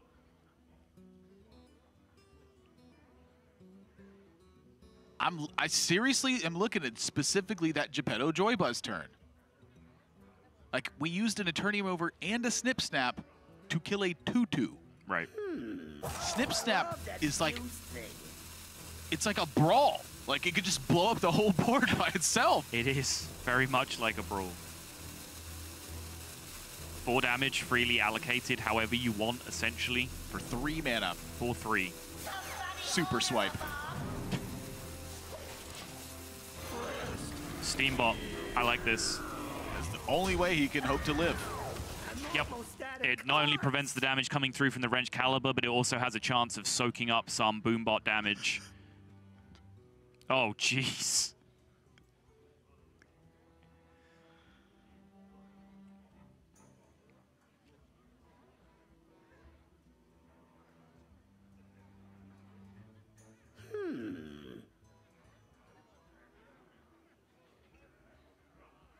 I just want to Devastator it. But then, are you ever playing Blastmaster Boom again? That makes me want to play the Clockwork Goblin and the Blastmaster Boom, but you get 1 less Boombot. Okay, then. I want a Warpath, but there's a 0-9. You could take out the 0-9 here first, right? Yeah. Wait a minute. What is he thinking about? You just rush the Boombot. Yeah, that's ridiculous. And then Warpath after, yeah. That has to be the play. I forgot the Boombot said rush. Oh, this is ridiculous. Why did this take so long? Because it's a game-winning turn where there's lots of calculable probabilities involved. Okay. You might as well go through them all. Yeah, true story. Yeah. Like, all of the percentages here are in range of being calculated, and the last one wraps it up for 3. The BM delay on that last Boombot. It's like, just hold up a second. 3. Just taps it in. Yeah. Pavel ties up the score, which means that we're going to game number 3, and tempo was, I think, the overarching story of this one. the Geppetto Joybuzz lost the tempo, and then Pavel had it majorly attained on the turn that he used War Gear to Magnetic and then Faceless Manipulator. So I don't know if you remember the turn in detail, but are you just criticizing the post Geppetto part of the turn, or would you not have played Geppetto that turn at all? I don't think I would have played Geppetto at that point, okay, because I think A, there was better plays to make in that situation, and then B, I think that what you give up by playing Geppetto, which is exactly tempo, is the harsh part of that turn. You spend so much mana on the Geppetto that you're going to be put in a liability of a situation somewhere with how you're going to use it. Either A, you're going to use one of your 1-cost cards immediately and perhaps not see a payoff from it, or B, you have a 6/6 in play that's not doing anything that turn. Like, all the minions have rush at this point. So I am a bit questioning on the Geppetto Joybuzz. I like the power spike it can bring. Like, for instance, when you fetch Archivist Elysiana, you don't have to worry about the tempo thing anymore. When you fetch Blastmaster Boom out of it, you have an extremely powerful tempo tool from it. But I think overall, the Geppetto, that specific turn, is just, I think you're just giving up too much in comparison to it, because that's where Jarla was really struggling, I think, to get a foothold in the game, was right after the Geppetto Joybuzz. So are we finding an answer to the question that I asked you before game one about where you would rather be in terms of your secondary deck, like what kind of strategy you're going for? Because I feel like the way that Jarla has gone, that Geppetto Joybuzz is kind of key to the strategy that he's gone with his anti-warrior deck. I think there's a couple ways to look at it, and number one is the Cairn Bloodhoof versus the War Gear. I think War Gear is a more flexible card. I think that it's a little bit worse on its own in comparison to Cairn. The thing that I'm looking at is the way that the secondary decks are done, where Jarla takes out Spellbreaker, Brawl, Dynamatic, Eternium Rover, Warpath. Pavel's taking out Warpath, 2 Shield Blocks, 2 Brawls. I think when you're adding in War Gear, you can justify taking out Brawls. You have more aggressive potential. I think the Shield Blocks are like borderline worthless in the matchup. Like, it's just a card I never want to spend 3 mana on. Right. But I think from Jarla's perspective, he needs to keep Shield Blocks because he has this plan. And so for me, the plan that Pavel has is superior because he gets to remove Shield Block from the deck. And I think that's where I stand right now. My fear with dropping double Brawl and a Warpath is that sometimes you are going to fall behind, right? The curve of this deck is not consistent enough to assure that you're going to be ahead on board every game. No doubt. And if you fall behind on board in a percentage of your games, a fairly significant percentage of your games, and you don't have catch-up mechanisms, and instead you draw a 5-mana 5/5, that's where I start to worry about this build of the deck in the Warrior Mirror. We didn't really see that from Pavel. There was one turn where it looked like a possibility, which is the turn where I was kind of nitpicking with the trade order with the Boom Reaver. But even then, even though Jarla gave him the Shield Slam opportunity, he still had an Omega Devastator ready to go locked and loaded. So it didn't really look like he was going to fall behind at that point. But we are just taking a look at the differences between the two decks. I believe Pavel has just gone for a well-deserved bathroom break after what was a very long couple of games so far. Yes. But you can see in visual form the differences between the two decks. Jarla gone with a, I would say, greedier version of the deck, whereas Pavel's is a bit more focused on, you know, grabbing tempo and capitalizing on those opportunities. Yeah, it's just kind of strange to me that when I look down, what it really boils down to for me personally is the Shield Blocks. I really don't want to have them in my deck. It just, the Makes purpose, sense. I mean, it offsets 5 damage to a bomb at some point, but it also accelerates your pace to a bomb. So it helps you use Shield Slams, but at the same time, you're keeping Shield Blocks in where Pavel's, you know, he's pretty much taken out everything that he can't just actively use when he wants to. And I think that's an important mechanism of Bomb Warriors. When you look down and when you add Geppetto Joybuzz, Archivist Elysiana, Cairn Bloodhoof, and Harrison Jones, there's a lot of cards now that you actively don't get to just use whenever you want to. There's also the 2 Brawls. There's also the 2 Shield Blocks. There's so many cards he just doesn't get to actively use. Pavel's is almost the complete opposite of that. Yeah, and when specifically in a Warrior Mirror, and more so in previous metas than now, Warrior Mirrors often found these like horrible clashes where one player would deliberately not be playing cards so the other player could not play cards. And you create this scenario where they just have cards stuck in their hand and that makes their life awkward. As you're saying, when those cards include Brawls and Geppetto Joybuzzes and Archivist Elysianas and so on, then in Bomb Warrior, you're faced with a lot of times the Omega Assembly dilemma, where you've got all of these cards stuck in your hand and you're looking for hand space to cast Omega Assembly, but can't do so because you have so many of these situational cards in your hand. Indeed. That is exactly what it boils down to. That situation you described, I think, is like the classic Warrior situation. If you see somebody who's able to manipulate opposing hand size by purposefully not playing things so that the opponent has to make worse plays, that's the start of watching somebody who understands Yes. what Warrior is truly about. And so I think that people should look for those opportunities. And I think if you're learning the deck, to exercise those very aggressively so that you can learn simply when not to do them, because you don't get the opportunity very often. Yeah, the very best Control Warrior players are controlling the plays of both players, not just themselves. Indeed.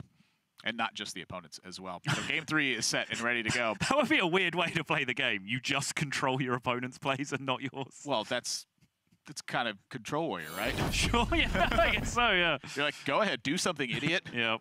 Blow it up. Like, I can't do anything. Town Crier, Blastmaster Boom.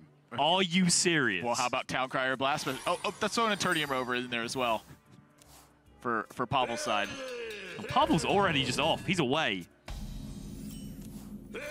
What are these hands? Good. Ah, thank you. I was unclear. Hey, yay! What? Okay, guys, I know it's been a long series, but just take a moment. To me, it's like the Eternium Rover is like Flanders with the bell, and like Homer's like the Town Crier, where everyone comes out and starts rooting for him afterwards. Hear ye! He's got the loud ding. I'm like, they're ringing the same bell. Why is Flanders just such a high-pitched like nonsense? And What now? one drops are very important, specifically on the first 2 turns. Like, I think this is one of the weirdest decks in the game right now, where it's like the Warrior deck has the best 1 drops. Yeah, tell me about it. And it's just such a double whammy to have so many of your 1-drops in your opening hand, because not only are you able to just get them down and get pressure early, of course Town Criers then set you up perfectly for the mid game, but it also means you just don't have dead draws in your deck anymore. They're just not sat there. You're not drawing a 1-drop on turn 15 this game. You're going to draw something impactful. Yeah. Dr. Boom picked up for Jarla. Start getting the bombs going. It is a bit of a detriment that he felt it necessary to use the coin in Wrench Caliber. And I don't disagree. I don't necessarily agree either. The big one is when it's compounded on the issue of exactly what Pavel's done here. If the Wrench Caliber was not in play now, you're looking at those 1-drops instead, getting an additional 5 to 7 damage instead of, you know, an additional 2 to 4.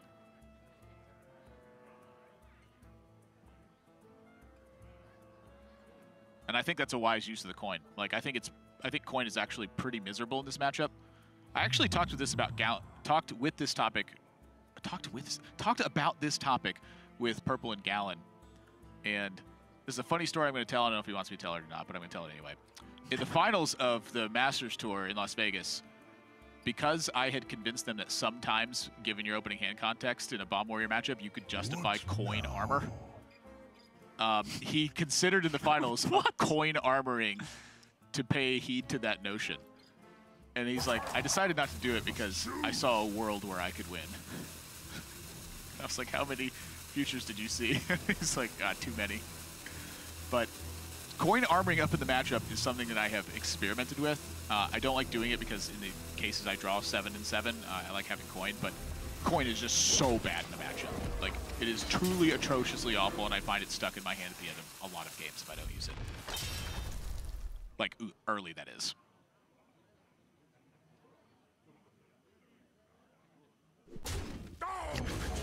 What? No, it's just... you guys can't see this, but Admirable was just sat with this just look of expectation on his face at me at the end of that story. I'm looking at your monitor. Oh, too. what? Yeah. You have your own monitor, buddy. It helps me keep this the is conversation mine. flow. Stay away. I can look where I want to. I'm going to put up a paper barrier. This is my side of the very desk effective. over here. Yeah. Yeah. Unity, precision. It's not working. I can still see the whole thing. You were covering up part of Jarla's face with it. That is not the intended use of Ziliax, and that is a play where I'm certain Jarla is very dissatisfied. Yes. I think it's made with the exact heed to the fact that he drew Warpath, so even if this happens, he's able to get rid of this. And this Wrench Caliber is huge for just smoothing out Pavel's curve here for the next couple of turns, allows him to push damage, and then these bombs being shuffled in, sending him down this big turn 7 power play.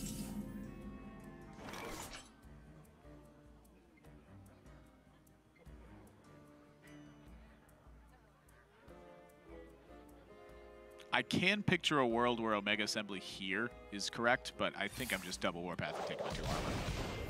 It's fair. Business is about to pick up. Yeah, this game's about to get rough.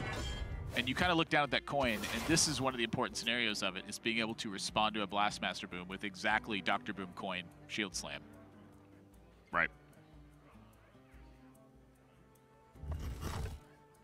Because otherwise, you get locked in the exact reverse situation where you're unable to play Mad Genius in response because you just end up tanking too much damage on the backswing. Double Shield Slam just taunting Jarla now. Well, he does have Shield Block Armor Up Shield Slam as a response if he wants. He does. And that gives him Dr. Boom Shield Slam. I actually think that Shield Slam might have been a good draw because of exactly the Shield Slam Shield Block. Wow, yeah, that's so weird. It's like a card that's so like mediocre in the matchup, but in this one spot. Yeah, I was going to mention, you know, when you were going in on Shield Block a lot, you know, there are other cards in your deck apart from bombs. I don't think it's like entirely polarized around that. We'll talk about Jarla's Blastmaster Boom response in a second. But I think it's interesting because I think we're pretty far established that it's not a fatigue matchup yet, right between the two Bomb Warriors. So Shield Block actually digging you through to important cards in your deck, I think does have some relevance, plus the activation possibilities for Shield Slams. It just so happens that your deck happens to be full of a lot of bombs on a lot of occasions. Yeah, that's kind of where I'm at. I like using Archivist Luciana aggressively to replace bombs in my deck, not necessarily a fatigue situation. Yeah. It's just... It's a weird, funky card. And I think Pavel here is absolutely interested in securing damage. I don't know if that's via Faceless Manipulator. Or Snip Snap. Or Ziliax. Yeah, I'm thinking Snip Snap. I mean, the notion that you could understand what the bomb scenario outcomes are before and after you play Snip Snap, when you play it, how you play it, etc. Whoa. So he's interested in clearing off the opposing boom, is what it looks like to me. So he's playing the Militia Commander to try to soak one single attack from this, or one single hit from a boom bot. That worked out. No, you can still attack one more boom bot, right? Well, not necessarily, because it can change bomb to bomb to bomb to bomb, and then it dies. Sure. Well, it's mostly just because you want the boom bots to connect face instead of to connect to the Dr. Boom in that situation. Okay, that's fair too. Take 5, idiot. I said that was the last one. Cut it out. For you. All right, fair enough. Jarla finds the situation, though. I think this, in hindsight, was the right call, but you are lamenting the lack of Ziliax that's in your deck now. Yeah. So think about the aggressive play from Pavel and what it prompted from Jarla's side. Super important this game.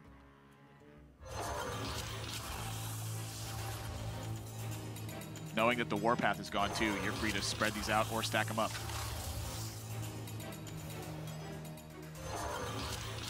Triple stack for Pavel. I think it makes sense. Faceless Manipulator in hand, sorry. If it lives, it's just such an insane payoff. I mean, even if one of the 1/1s lives. But against Kaboom specific... is it against Kaboom specifically? I'm thinking about Kaboom specifically. Second Shield Slam Kaboom is the only thing that really checked this. Why are you so dramatic today? I'm a very calm person. I need my tranquilo. What does that mean? I don't even know if it's a word. Tranquilo. It's not an English word, I can at least tell you that. No, it definitely isn't. It may be horribly butchered Spanish. Tranquilo sounds like a very weird metric measurement. It is Spanish for calm. Just had it confirmed to me. Thank you. Nailed it. We're unaware we were doing the Spanish broadcast. Apologies. I really wish I knew fluent Spanish right here because I would just cast the rest of the turn in Spanish and somehow shout goal at the end.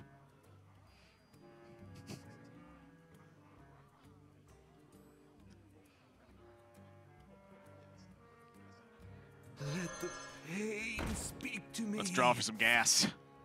Pavel is now desperate to find some big answers behind this, and he finds it again. Don't tell me Dr. Boom decided these matchups. Both players had it all 3 games.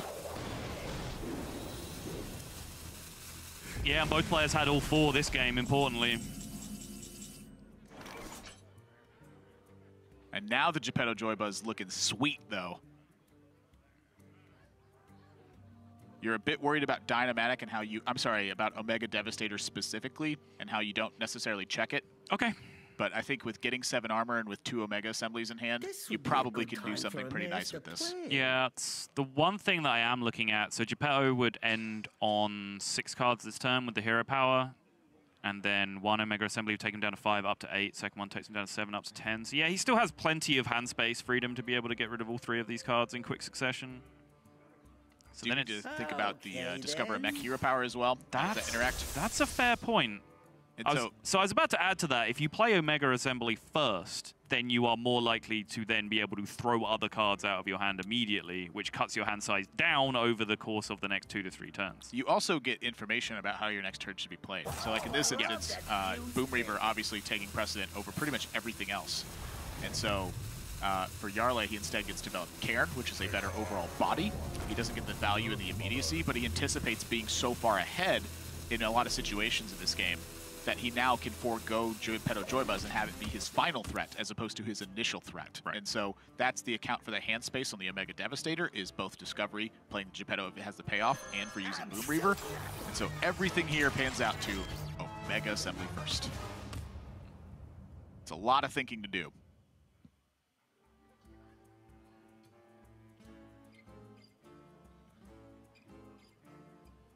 Crucially for Jarla, though, he has almost entirely stabilized from a position where he was just a few points of damage away from being dead a few turns ago.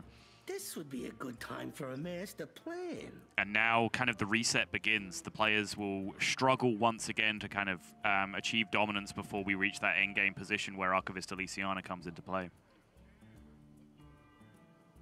Because with both Blastmasters and both Mad Geniuses gone, it's going to be hard for either player to build a board state that's not reactable to by the opponent's handful of removal, which is always there because every card in their deck is now removable. This is kind of where Jarla finds that payoff, though, right? Is if both players have fairly ideal openings, you suffer a lot of damage, but you get to a point where your cards just on an individual, piece-by-piece impact are more powerful, I'd say, in general.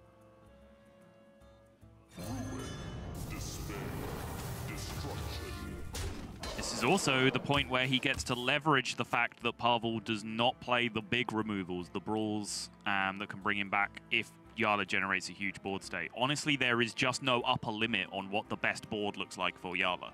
The bigger, the better at this point. Yeah, that is definitely a cost of not having Brawl in your deck. If you fail to maintain tempo, at pretty much any stage of the game, this is a situation you can commonly fall into. Omega Devastators can greatly impact this, but a lot of times with Pavel's game plan, he will be using Omega Devastators aggressively. Which he did. He played one for a 4/5 early on. And so now what I'm looking at is where can Pavel take advantage of like the Faceless Manipulator, the Ziliax. With a Boom Reaver in play, you have a massive opportunity to get a big thing done. But there's always a cost to it.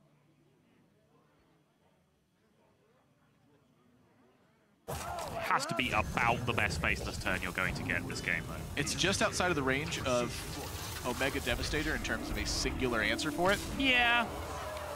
That's one of the things that I like about it the most. Also, it's just the biggest thing.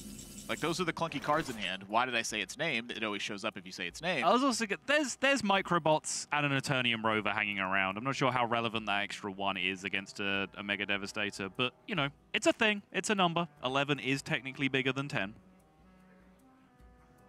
I'll take every stat I can get. This would be a good time for a master plan. Jarla would have taken a 7-9 in the last game. Oh, yeah. Remember that kaboom? Yep.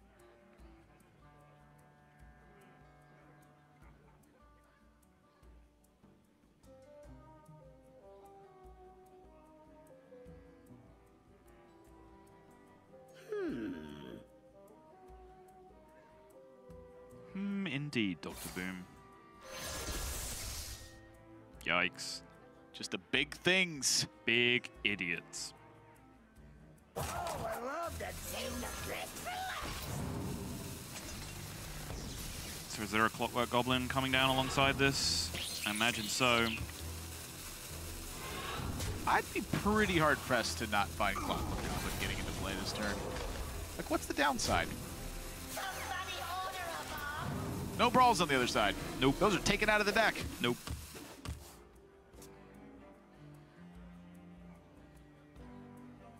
It's a clean zap target. Maybe that's one thing you can look at. You're just offering up a 3-3 as opposed to a 4-2 with Death Rattle. Not a big deal, though. Just get it in play, maximize pressure, get your board as big and wide as possible, because Pavel cannot deal with a big, wide board.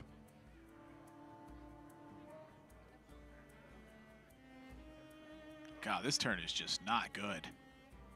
Do you know why? Because he has a Spark Drill in his hand. That card ruins everything, Admirable. I was looking at using Spark Drill this turn. I want to do Eternium Rover the 1-1, Spark Drill the 4-5, run the 2 1-1s into the front half of Cairn, and figure the rest out next turn. No one has ever spent 6 mana on a Spark Drill and won the game, Admirable. Oh, I love that fuse thing.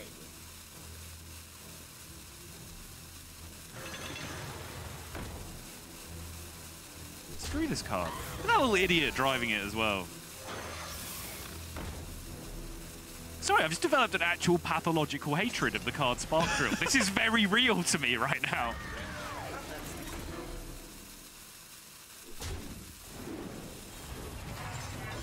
Yeah, when that's Pavel's response to your turn there, you're looking at this hand from Jarla and going, oh goody. What's the next big dumb idiot I can play? And he is not short on options. I'm thinking it's probably Eternium Rover Bulldozer here. Maybe you want to secure the magnetic damage. Very reasonable. The thing for me is you're staring down Blast Shield right now. Ah, you know they have the Spark in hand. Dang it. He's able to check the Divine Shield with a single mana. Ah, I see.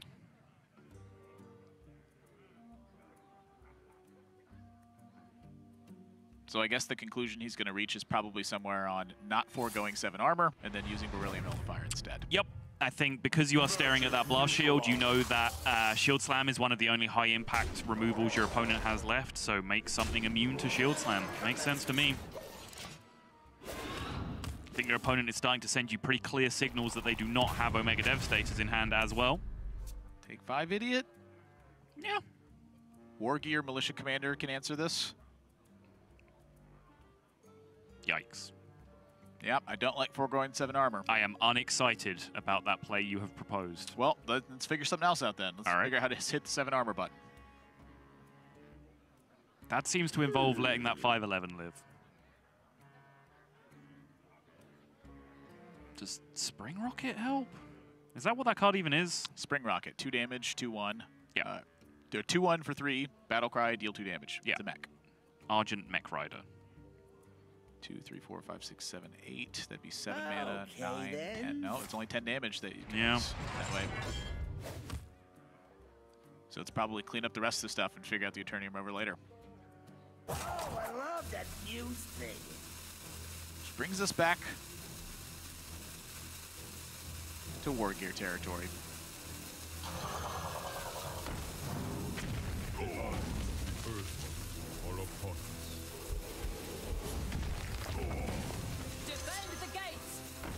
I like the Shield Slam there, honestly. Yep. I think we went over in detail why that was a good idea in the last game. Because heaven knows when he's going to have that 7 armor again.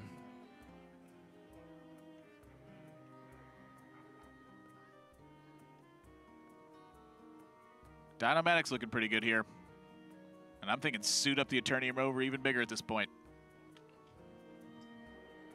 This would be a good time for a he didn't deal with the first magnetic. Yeah, Beryllium Nullifiers are just so free in the matchup when your opponent doesn't play Brawl, right? Because the one fear of just going super all in on a Beryllium Nullifier base once it lands is that they can just like play a minion Brawl and then 50-50 they win it. But that's just not an option for Pavel. Yeah, it's also Omega Devastator. You know, like that's the number one check to this scenario. And Pavel failed that. But if you start pulling it above 14, then you're getting out of range of that as well.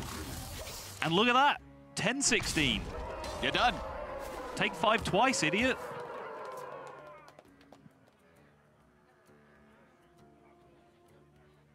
If Pavel spent everything, he has 13 damage on this Eternium Rover. Is that true? 2, 4, 9, 12, 13. 14 with the hero power? Does that fit in mana as well? No, it definitely doesn't. Yeah. So this is the play. Suit up. Gain 7. Bootleg Ziliax. Jeez. Slowly but surely. Just tossing damage into a 10-16. Like, oh my goodness.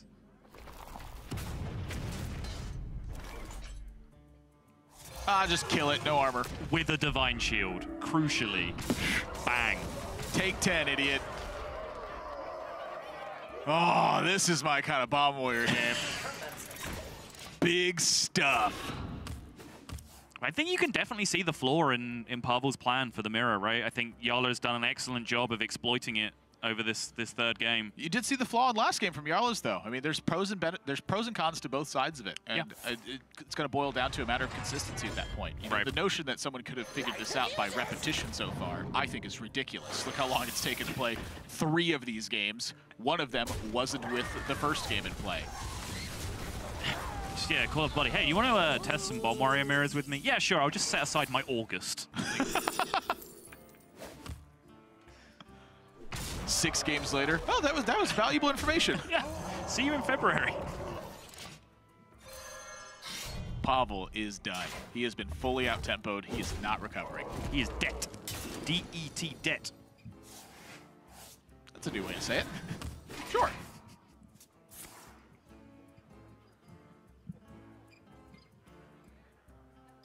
Valiantly fought, but at the end of the day, that Eternium rover just got too big.